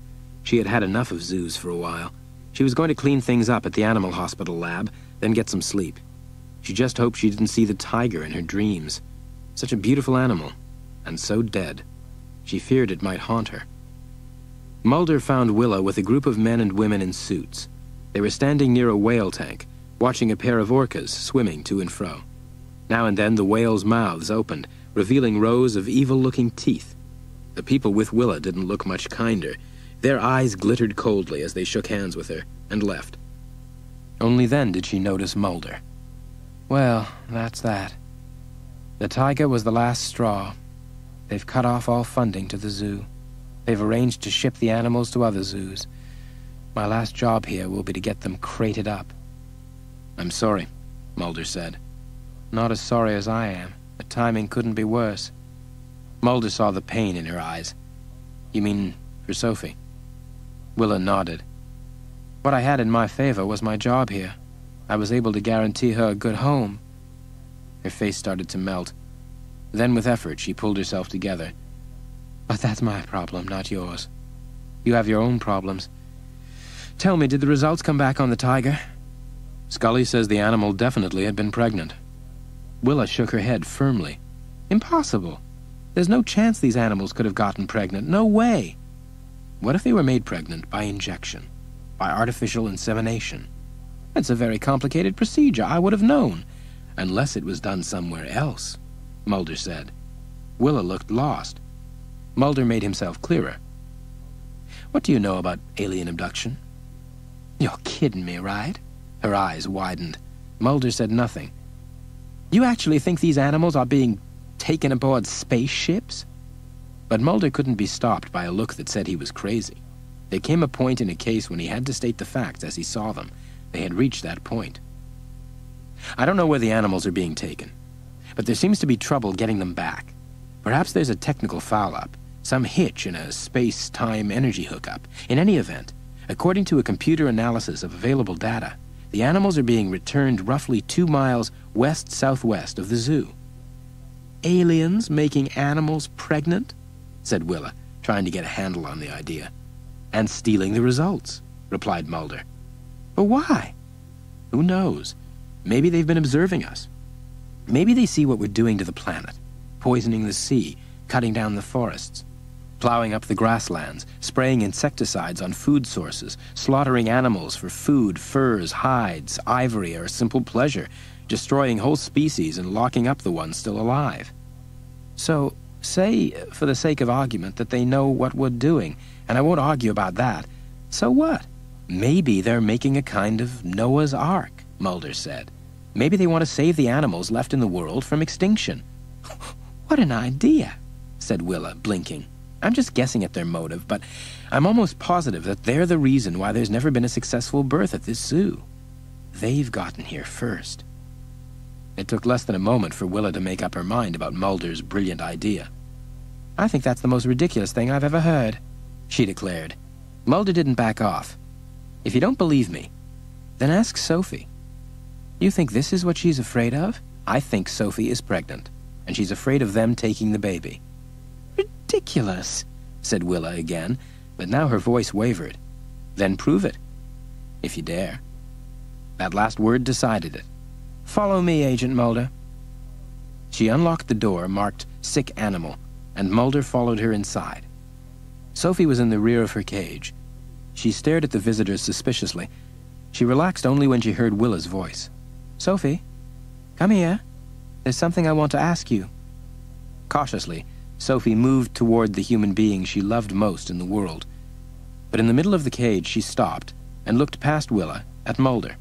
She started to make quick, nervous signs. What's she saying? Mulder asked.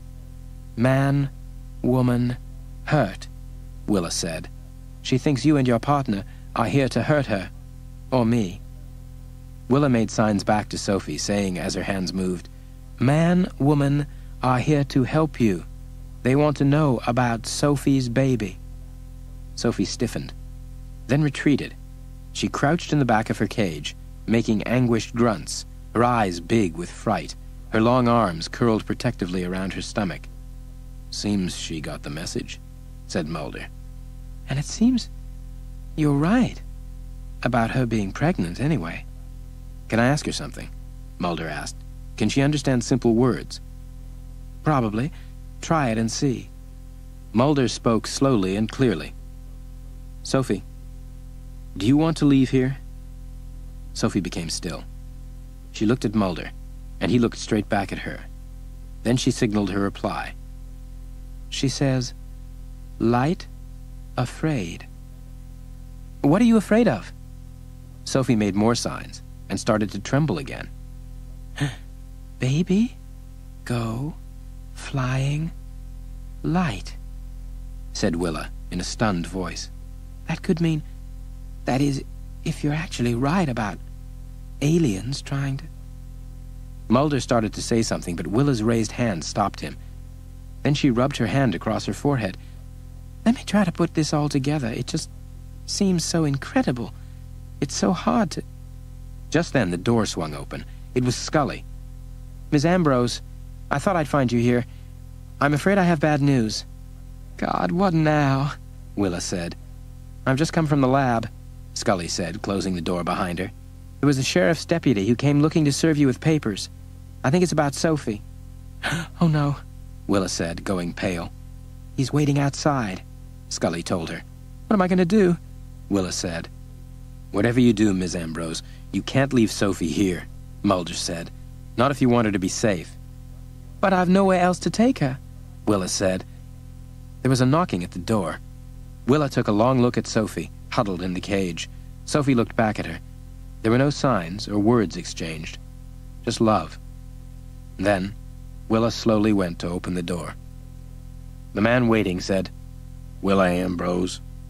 "Yes," she said. The man thrust a piece of paper into her hand. "I'm serving you with a court order. You're to release a gorilla named Sophie into protective custody."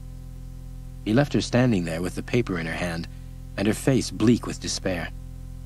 But as she turned to look at Sophie again, her jaw firmed. Mulder recognized the look on her face. It was the look of a gambler with one card left to play. Mulder knew better than to ask what her ace in the hole was. The stakes she was playing for were too high. Mulder was able to decipher the sign she made to Sophie. It said, "I love you." Kyle Lang heard an urgent knocking on the door. He got up from his desk and opened it. "Willa," he said, "what brings you here at this time of night? In fact, what brings you here at all?" Willa stepped into the WAO office quickly, closing the door behind her. "I had to wait until no one would see me, but I had to talk to you." "Willa, I'm touched, really touched. After all this time, you still care. What do you want? That I lay off the zoo? That I shouldn't kick it when it's down? Sorry, but I want to make sure it stays down. And out." "Kyle, forget the zoo. I'm asking you to help me. You're my last hope." "Hope for what?" "They're coming to take Sophie away from me." "If you're looking for sympathy, look somewhere else." Then Kyle saw the pain in her eyes. "Let her go, Willa," he said more softly. "They're putting her in an iron cage as we speak, without bars or windows. They're taking her to the warehouse. It'll kill her." "Sophie has spent her whole life behind bars. Let her go home, Willa. She'll have the freedom she deserves." "Freedom to do what? To be killed by poachers who'll cut off her hands to sell to tourists?" "Malawi promises to put her in a nature preserve." "You know what that promise is worth. Malawi can't even police the streets of its capital, much less its forests." "Freedom is worth a little danger." "Oh, easy for you to say, but Sophie's mine. I can't bear to think of her being hurt. I won't give her up." "What choice do you have?" "Please, you can help find a place for her in America. A secret place, a private preserve. You know people." "It's against everything I believe in," Kyle said, but he found it hard to meet Willa's eyes. "Just this once, for old time's sake." "Those days are over. You know that. You made your decision when you went to work at a zoo." "But I work for animals too, Kyle," Willa said. "We've already had this argument. As far as I'm concerned, it's finished." Willa bit her lip, then blurted out, "She's pregnant, Kyle." "What?" Kyle said. "Sophie's pregnant." Kyle stared at her, then shook his head. "You are desperate, aren't you, Willa? But sorry, no sale. I'm not buying it." "But it's true." "Say I believe you, which I don't. What if Sophie was pregnant? The baby would live out its life in a cage, too." Willa opened her mouth to answer, but Kyle cut her off. "She doesn't belong to you, Willa. She's not your child. She should be with other gorillas, not selling tickets for a zoo." "You won't help me?" Willa asked in a voice that showed she already knew the answer. No. Now why don't you go looking for another job, and let me get on with mine? He saw Willa's head drop, her shoulders slump. He watched in silence as she went out the door. Then he went back to his desk and the pamphlet he was writing. He sat down in front of his word processor and punched the first key his eye fell on. An hour later, Kyle was still at his desk. The computer screen still had only one meaningless letter on it, and Kyle still was seeing Willa's beaten look in his mind's eye. It was as cruel a sight as any tormented animal he had ever seen, and he had seen many. He tried to call them to mind. He wanted to be reminded of his life's work, but all he could see was Willa. Willa as she was now, so hurt. And Willa as he had known her years ago, when they had been so happy together. He clicked off his machine and stood up. He knew what he was going to do. There was one thing he had never been able to endure, no matter what the reasons were: a living creature in pain. He picked up a bag of tools. He left the office. He got into his truck, and he drove to the zoo. They were already saving money at the place. The lights were off. That was fine with Kyle. He had a flashlight to see by as he picked the lock on the gate. If Willa ever smiled again, she'd smile at this joke, he thought. He had learned to break into places like this to fight people like her. Now she had to be thankful that he was so good at it. He didn't need his flashlight as he moved through the zoo grounds. He knew the layout like the back of his hand. He went to the building marked Sick Animal. Willa might be there, staying close to Sophie till the end. But Willa's camp bed was empty. So was Sophie's cage. Kyle scribbled a short note to Willa, just enough to tell her whom to contact tomorrow. He tucked it under her pillow. Then he headed for the warehouse. He used his flashlight as he picked the lock, then snapped it off when the lock clicked open. The zoo still might have the money to pay for a watchman, but there was no sign of one as he entered the big, darkened room, only the low murmur of animal noises. Kyle gritted his teeth. He wanted to free every single creature boxed up in here so badly that it hurt, but there was only so much he could do tonight. His flashlight had an adjustable beam. He set it on low as he moved through the maze of stacked crates, examining their labels. Suddenly he stopped and stared.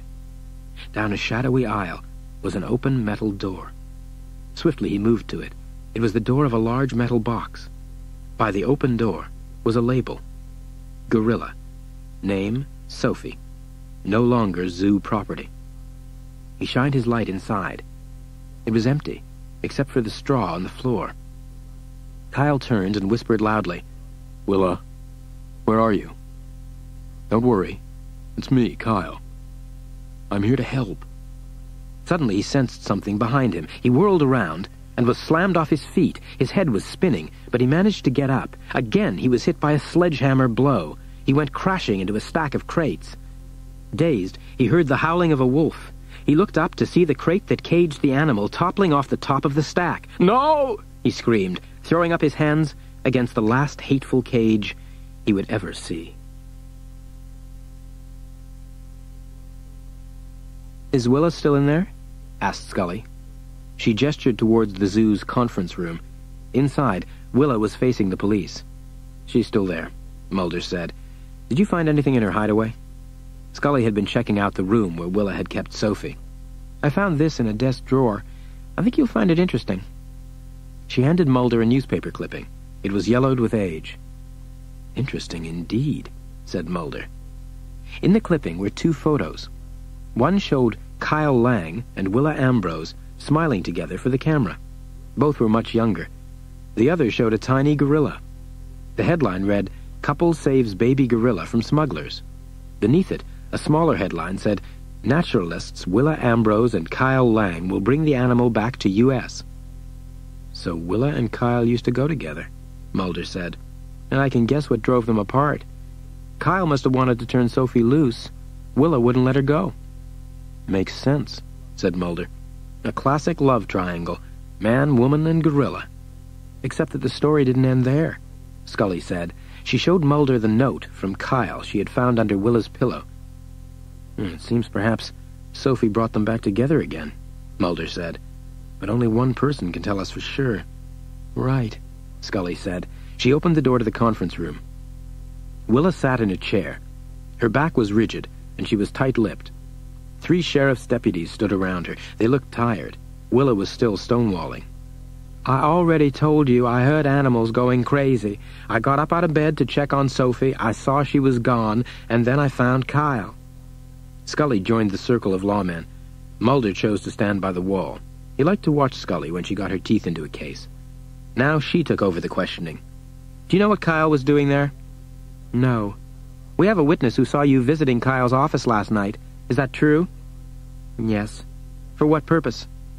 "To tell him he'd won, that the zoo was being shut down, that Sophie was being sent back to Africa." "Did you ask him to help you?" "Help me do what?" "Help you keep Sophie from being taken away." "No," answered Willa. "That would be against everything Kyle believed in." Scully's voice turned hard. "But you asked him anyway." Willa didn't flinch. "No." "Then what was he doing at the zoo last night, and why did he leave you this note?" Scully pulled it out and read it aloud. "Willa, let's talk. Kyle." "I have no idea." "Did he visit the zoo often?" "If he did, it was late at night when he jumped the fence like a good WAO soldier."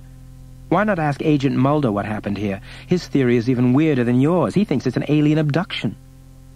All eyes turned to Mulder. Mulder cleared his throat. "I think the questioning has touched all bases. Agent Scully, can I talk to you a minute outside?" Scully grimaced. She had no choice but to go along with him. She could have used thumbscrews and Willa wouldn't have told her anything more. Still, Scully felt hot under the collar. Outside, she turned to Mulder and said accusingly, "You think she's telling the truth? You actually believe that aliens stole Sophie and killed Kyle?" "Why do you say that?" Mulder said. "Kyle's death and the animal's disappearance are exactly like what happened with the tiger."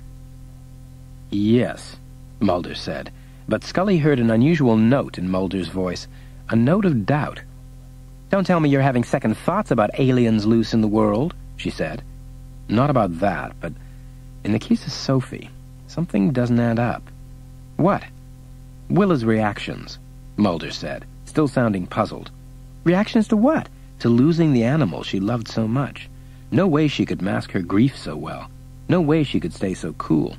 Which means, I think she knows where Sophie is.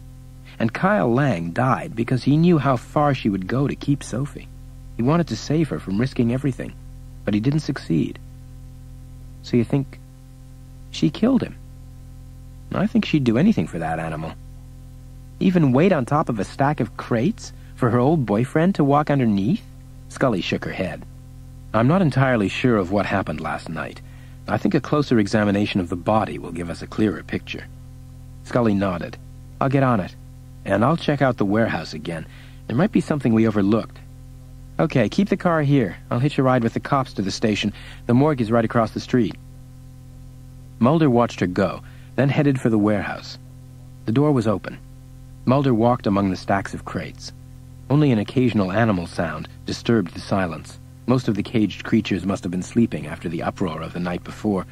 He reached the metal box that had held the gorilla. Opening its door, he looked inside. Nothing. He closed the door and examined the concrete floor outside the cage. Something. A scattering of straw, leading down the aisle to the door. Not much, but enough to hint that the gorilla might have escaped that way, or been taken along that path by force. Next, Mulder's gaze traveled to where Kyle's corpse had been found. The crate that had killed him still lay on the ground as evidence. The wolf that had been in it was in another crate now, waiting to be shipped to California. Mulder tried to imagine how the crate had fallen. He looked around carefully. "Well, well," he murmured, seeing the cattle prod hanging on the wall. So they found something for Ed Meacham to do to earn his pay. They had him keeping the animals in line. Mulder stared at the prod with distaste, until a sound outside made him move swiftly to the door. "Speak of the devil," he muttered, as Ed Meacham let himself into the zoo garage. By the time Meacham drove out of the garage in a zoo truck, Mulder was in his car, waiting. He waited until the truck pulled into the street, and then followed it. It wasn't as good as tracking aliens, but it would have to do. Mulder kept Ed Meacham's truck in sight as it drove down the highway toward the setting sun. It was dark by the time Meacham stopped beside a large building in the middle of nowhere. From its looks, It had once been a factory, but now it was abandoned. Meacham's headlights showed broken windows and grimy brick. Mulder had kept his headlights off. From a distance, he watched Meacham turn off his headlights and get out of his truck. Then Meacham turned on a flashlight, pulled out a pistol, and disappeared into the building. Quickly, Mulder followed. His own pistol was in his hand as he went through the open doorway. Meacham moved down a hallway ahead of him. "Put it down, Ed," Mulder said. Startled, Meacham whirled around. He caught Mulder in his flashlight beam. Mulder leveled his pistol and shook his head. "I think there's been enough violence already. Don't you?" "I didn't kill Kyle Lang," Meacham said. "Put down the gun, and we'll talk about it," Mulder told him. Meacham stared at Mulder's weapon. Then he dropped his. Still holding his pistol on Meacham, Mulder picked up the abandoned weapon. It was a tranquilizer gun. "I'm only doing what she paid me to do. I needed the money. They weren't going to give me my pension. Said they were out of funds." "My sympathy. I really feel for you," Mulder said dryly. Then he demanded, "Where's the animal?" "Animal? What?" Meacham started to say. Then he saw the look in Mulder's eyes and said, "Down the hall." "Okay, you're going to show me. We're going to go there together." With a glance at Mulder's gun, Meacham nodded. He led the way down one hall, then another, his flashlight beam playing in front of him. As they moved down the second hallway, Mulder heard a thumping, like the beating of a drum. "What's that?" he asked. "The gorilla. She's throwing herself against the door. She's gone crazy." The pounding grew louder. Meacham stopped in front of a thick metal door that shook each time the gorilla slammed against it. "She's scared," Mulder said, grimacing. He could almost feel the impact each time she hit the door. "Yeah, well, she's going to kill herself." Mulder shuddered as Sophie hit the door full force again. That made up his mind. "Okay, Ed," Mulder said. "You're going to save her." He held the tranquilizer gun out to Meacham. "But," Meacham began, "I've heard you say how good you are with animals. Now prove it." His jaw tightening, Meacham took the gun. "Give me the flashlight," Mulder said. "I'll shine it on her." Slowly, cautiously, Meacham opened the door, his body rigid with fear. He moved as if he were walking barefoot on glass. Mulder was right behind him, flashlight in one hand, pistol in the other. The flashlight showed that Sophie had retreated from the door. She was somewhere in the pitch black of the room. "I got one shot with this thing. You be ready with your pistol here?" "Where is she?" Mulder asked. "I think in the far corner," Meacham said.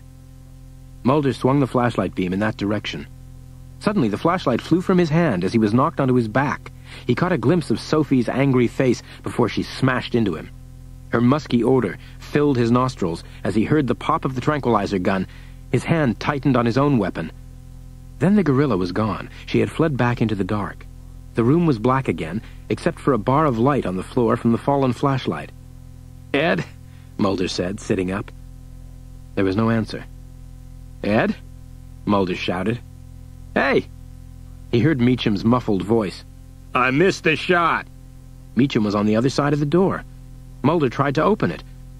It was locked. "Open the door, Ed." "You've got a gun. Use it." "Ed, listen."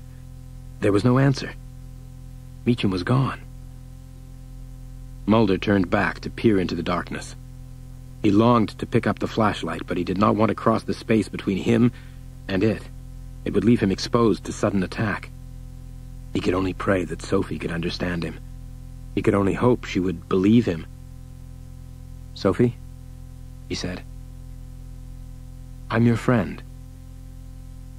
I want to help you. I want to help your baby." From the darkness came a low growling. Mulder could hear the anger and desperation in it. Sophie had been betrayed once too often. She had stopped trusting human beings. Mulder couldn't blame her. Nor could he blame her for wanting to do anything that might save her baby. His pistol felt heavy in his hand. It seemed to weigh more with every passing second. He had never hesitated to use it on the guilty when he had to, but to use it on the innocent was a far different thing. The situation was easy enough to see. It was kill or be killed. He desperately wished that making the choice was that easy, but he had run out of time to make up his mind. Sophie roared 3 times. Then she charged. Pain slashed across Mulder's forehead. Sophie's nails had raked his skin. The light from the flashlight on the floor turned from white to blood red in his eyes. In that red haze, he saw Sophie standing huge above him as he crouched on all fours. She was raising her arm for another brutal blow. Mulder raised his pistol. His finger tensed on the trigger, but he could not make himself pull it. The gun barrel wavered as his arm trembled. Inside him, a terrible tug-of-war was taking place. Kill or be killed. Mulder could never be sure what he would have done if Sophie hadn't suddenly frozen. She turned and ran back into the dark. Mulder looked around to see what had frightened her. He blinked as glowing vapor poured into the room. In the misty light, Sophie began to melt away before him. He saw her eyes giving him a helpless farewell. He saw her hands making 3 last signs. That was all he saw as white light exploded, and he plunged again into blackness. Mulder? Mulder? From what seemed miles away came Scully's worried voice. Mulder's eyelids felt as if they were made of stone, but he forced them open. Early morning light filled the room. Scully was looking down at him. "Mulder, lie still," she told him. She turned and said to one of the 2 policemen behind her, "Radio for a paramedic." I'm okay," Mulder told her as he sat up on the floor. He shook his head to clear it. He looked around the room. Sophie was gone. "Where is she?" he asked. "Where's who?" Scully said. "Sophie!" "They took her," Mulder said. "Lie back, Mulder. You're still in shock." Instead, Mulder got to his feet. "Meacham," he said. "Ed Meacham's been arrested. He was picked up heading for the state line. He told us you were here." "Where's Willa?" asked Mulder. "Outside in his squad car. I examined Kyle and found evidence that he had died a wrongful death.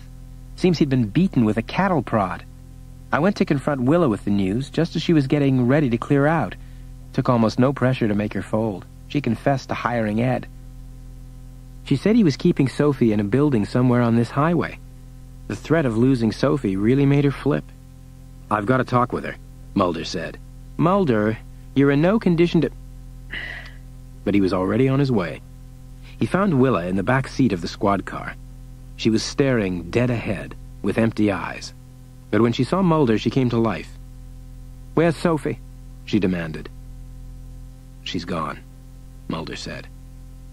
Pain twisted Willa's face. Then she glared at him with hatred. "What did Ed do to her? I was a fool to turn to him for help. But he was the only one left." "It wasn't Ed," Mulder said. "This is a nightmare. None of this should have happened. Ed panicked when he saw Kyle. Kyle wasn't supposed to be there." She ran a hand through her hair in despair. "He's gone. Sophie's gone. I've lost everything." She buried her face in her hands. "Miss Ambrose, listen to me. I need your help. Sophie tried to tell me something." Willa looked up the moment she heard Sophie's name. "What?" she asked. "What does this mean?" Mulder asked. He imitated the signs Sophie had made before the white light swallowed her. "It doesn't make sense." "What does it mean?" "Man. Save. Man," Willa said.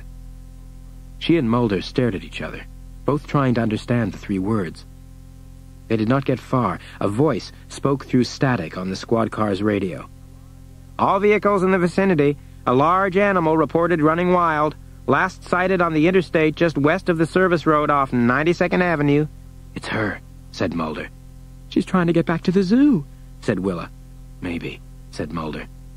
He caught sight of Scully and the cops coming out of the building. He shouted the news to them. The cops jumped into the front seat. Scully got in back with Mulder and Willa. The car took off. "Hurry, would you?" Willa almost screamed at the cop who was driving. Half an hour later, the car pulled up to a group of other squad cars parked at the side of a country road. Near them was an overturned civilian car. The scene was bathed in chill silver light under a gray morning sky. As soon as the squad car stopped, Willa was out of it like a shot. Mulder and Scully were right behind her. Willa ran up to the first cop she saw. "Where is she?" "She?" asked the cop. "Sophie," Willa said. "Sophie?"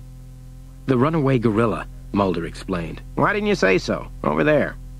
He pointed toward a small clump of trees that stood lonely on the bare horizon. Willa broke into a run. Mulder and Scully followed. When they reached the trees, they found more police. "What happened here, officer?" Scully asked one of them. The cop said, "Animal ran across the road, got hit by a car. Car got totaled when it went off the road trying to avoid impact. The driver's okay, though." "And the animal?" Willa asked, barely able to get the words out. "It tried to keep on going. It made it this far." He pointed towards some undergrowth. 2 cops were standing there, looking at the ground. Willa shoved herself between them. She knelt down by the animal that lay there in a heap. "Oh, no. No, no, no, no," Willa moaned as she stroked the gorilla's face. She leaned forward and spoke into the animal's ear, as if trying to wake her. "Sophie. Sophie." The cop nearest her shook his head. "She's dead, ma'am," he said. Willa looked up and said, "Please, tell me one thing. Which way was she running?" The cop looked bewildered. "Sorry, but which way was she running? Toward the zoo or away from it?" Willa asked. The cop lifted his shoulders. "Sorry, I don't know, ma'am." Mulder stood beside Scully, watching helplessly as Willa collapsed in grief on top of the corpse. He couldn't give her the answer she wanted. He had questions of his own. All he could do was stare at the animal's right hand, so very much like a human's. The fingers were frozen in a sign that Mulder recognized. The sign he had seen Willa use so long ago. The sign which meant, "I love you." The next morning, Mulder and Scully drove their rental car back to the airport. They drove in silence. There didn't seem to be much to talk about. This case was finished. The courts would decide what would happen to Willa. The city council would decide what would happen to the zoo. And nobody could tell what would happen to the animals now being shipped all over the country. "You know, it's strange what I keep remembering," Scully said out of the blue. "What's that?" said Mulder. "I keep remembering that deserted shopping plaza after the tiger cleared it. It looked so spooky. It was like a world from which all life had fled. There were only empty buildings left. Funny, huh?" "Funny," agreed Mulder. Then he said, "I might as well finish taping my observations. You'll need them for your report to the brass." He picked up the mic of his tape recorder. The crimes committed in Fairfield were the acts of desperate people who were doing more than fighting one another. They were fighting a force none of them could have imagined, much less defeated. A force whose purpose is beyond our sure knowledge. Could aliens be trying to protect animals that we are driving toward extinction? Is it a judgment that we cannot protect them ourselves? Is it a reflection of the fact that the rate of extinction has risen 1,000 times above normal in this century? Could we humans soon find ourselves alone on this planet and facing extinction ourselves? Might our survival and the survival of all other living things on Earth depend on aliens who may be stalking their own zoos? Or, in the last words of a creature that could not survive, will man save man? Mulder put down his mic. "I guess that sums it up, Scully," he said. "I'm afraid it does," she answered, keeping her eyes on the road. So many questions, so few answers. Mulder looked out the car window at a world that offered no answers at all, except perhaps for the billboard he read as they drove by. On it, in 3-foot letters, was a quotation from the Bible. "A man has no preeminence above a beast, for all is vanity."